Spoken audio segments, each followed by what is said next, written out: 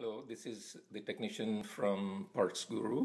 We have a new Jura F50 model, F as in Frank, 50.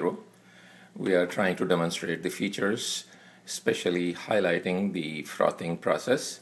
This machine has a Jura professional frother, and first we will display the featured items and components. The professional frother has a dial component which can be turned up to steam the milk, and on the right side in the half position of the turn it will stop the steaming, and when you turn it to the bottom side of the dial it will generate less foam and create lattes. The frother has on the top a plug that can be removed, and this is one of the plugs that allows the air inlet, but this is also one of those components that gets lost very easily, so be careful when you remove it. Don't have the machine close to the sink and it will become the victim of going into the sink. On the right side of the professional frother you have a plug and an inlet where you can just steam the milk by connecting the tube into this hole. Remove the plug and connect this tube so it will draw milk from the bottle. We have several complaints seen on the YouTube and in the blogs on coffee forums that the steaming of the milk is not desired temperature. Generally, most of the frothers, they will steam the milk with a temperature limit of 160, which is a piece of cake, really, because most of the steamers will steam the milk to that temperature. We wanted to test how the steamer frother in Jura machines will work. We are using the professional frother, of course, so we have connected it back and dipped the tube in the milk container. The machine is ready. We are now pressing the button for steaming function. One thing I must say, that the steaming and initial warming up of the machine is relatively quick. And one other good feature is that it asks for rinsing function in the beginning so that the passage of water for espresso is warmed up and it will not be cooler than required. The espresso temperature should be really good.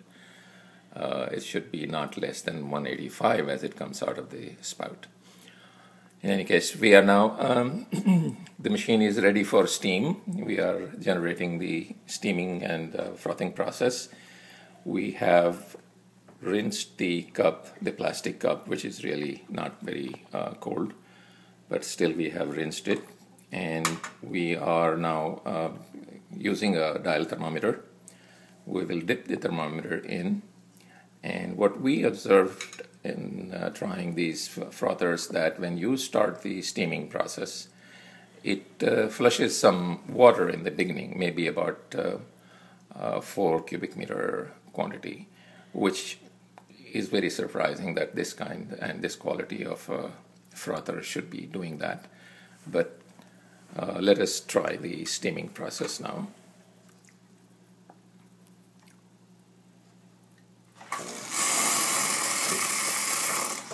This initial flush of steam coming out with water is not a very happy situation. Taking the camera to the close-up view of the dial, and after almost a full cup of steaming, the temperature is 120 degrees, which is very low for steaming and frothing the milk. So yes, we confirm that the efficiency of steaming is not as good. We have not yet analyzed the reason for that, but still the fact remains that this milk does not cool One of the reasons as a technician I can understand that perhaps the tube is drawing full volume of flow of milk, and as a result the steaming temperature does not rise to the level we need. Steamed milk from the frother should reach 160 degrees, and if there is some deficiency I can accept a temperature of up to 150 Fahrenheit. Anything less than that is not a good feature in the frothing thermometer, frothing device.